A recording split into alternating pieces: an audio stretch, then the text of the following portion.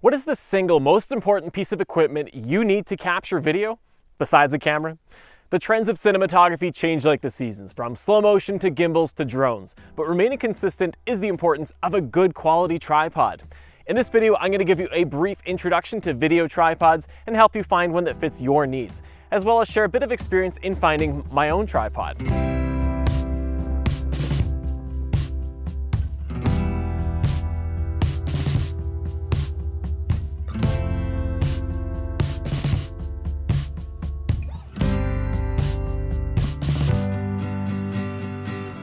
Before jumping into options, the single most important consideration when buying any tripod is the weight of your camera system. That's more than just your camera, it's the combined weight of everything the tripod will be supporting. Rails, follow focus, map box, monitor, everything.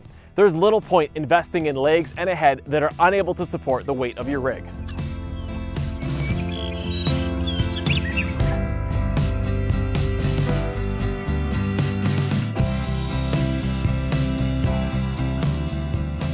Starting from the ground up, the legs you choose can impact the quality of your footage, as well as any aching joints and your bank account.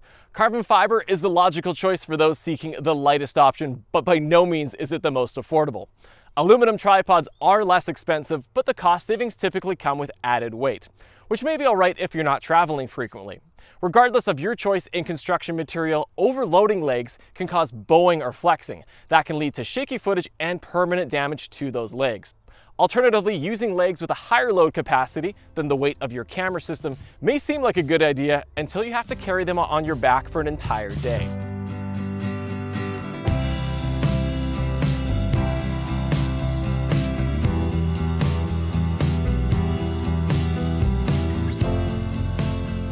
If you were someone who is primarily a stills photographer and you're a little puzzled right now by the missing center column here, let me introduce you to the wonderful world of bowl heads. They come in a few different sizes. There are 75mm, 100mm, and 150mm to name a few, and the size refers to the diameter of the bowl on your tripod. And bowl heads offer a much faster option for leveling than adjusting individual legs one by one. I want to put a lot of emphasis on that.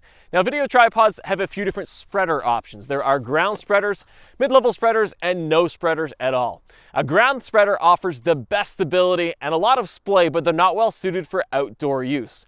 A mid-level spreader offers a little less splay than a ground spreader, but still pretty good stability, and it's perfectly suited for outdoor use. And a tripod with no spreader at all is going to get your camera really close to the ground for those low-angle shots while maintaining a lot of stability.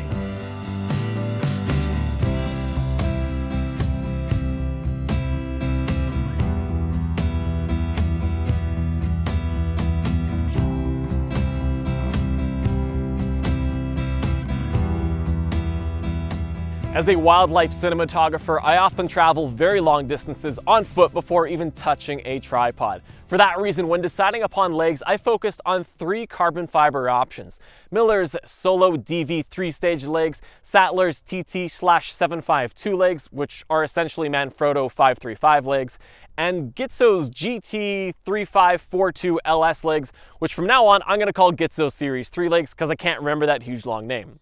All 3 of these tripods have comparable retail prices, they have similar load capacities, and they all weigh about the same amount. Ultimately, the deciding factor for me was collapsible length. Legs with a shorter collapsible length are much easier to handle when they're strapped to the back of a backpack. Also, I looked at the fastener or the leg tightening system. I don't like those clips or those clasps, specifically how they don't work in cold weather.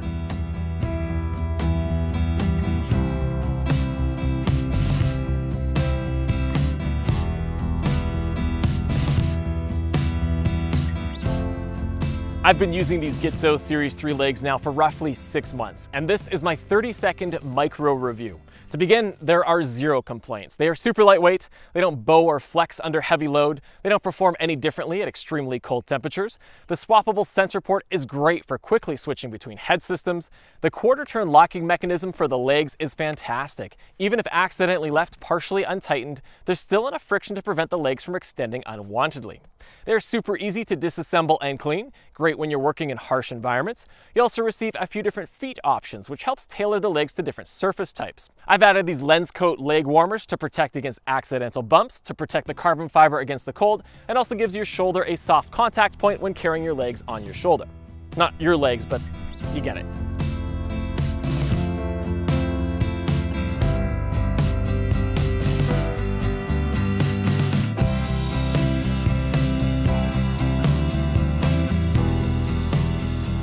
The video head you decide upon can have a profound effect in the appearance of your footage.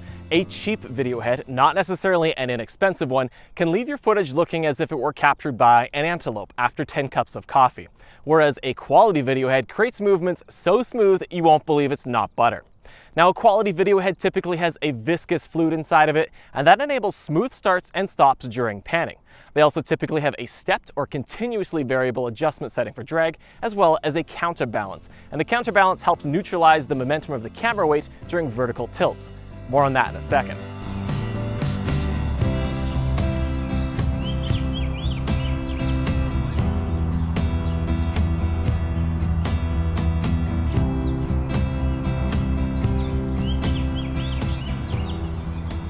To set up your counterbalance, begin by moving the drag adjustment setting to 0 or its off position, and move the counterbalance setting to 0 or its off position. The next part is very important. Keep one hand on your camera. That's the important bit. Then release the friction from the tilt. If your camera falls in one direction, it's not balanced. From here, you want to move the plate either forwards or backwards, depending on which direction your camera fell.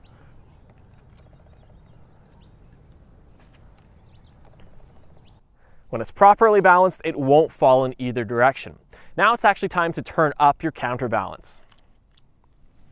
When it's properly set up, your camera will actually stay in position when it's moved. Just like that.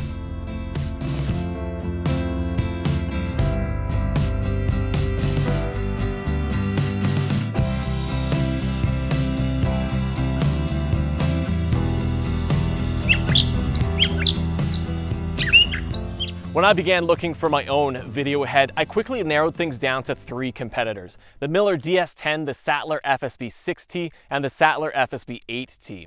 All 3 of these heads have comparable retail prices, similar load capacities, and all weigh about the same amount. The winner, in my opinion, is the best combination of lightweight, quality, and affordability. In the end, my decision to go with the Sachtler FSB 6T was based on previous experience using Sachtler products for E&G work. Now, the more expensive Sachtler FSB 8T does offer a bit more in terms of load capacity, but the camera systems I typically use are lightweight and hiking friendly, so the Sachtler FSB 6T met my needs perfectly while being a little more affordable.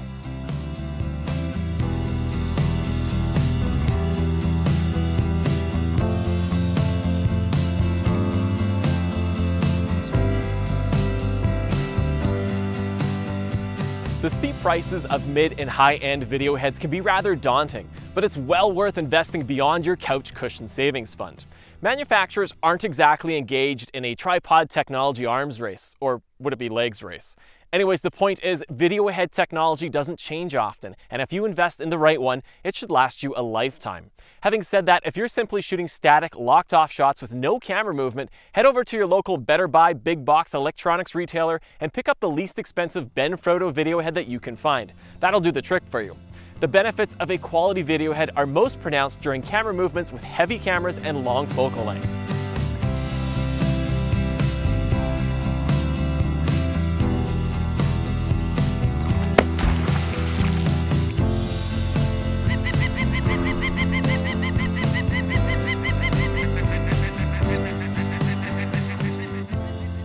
To wrap things up, the best tripod for you is one that meets every one of your needs. It's really not worth compromising even the slightest feature because there are so many options out there. Remember, you don't have to find a head and legs from the same manufacturer. Mix and match to make the perfect combination for what you want. Having said that, if you do a lot of work on foot, you're bringing your camera and your tripod with you, give this combination some serious consideration. With that, if you've liked this video, click like. If you've got a question or a comment, put it down below. Thanks for watching, and I will see you next time.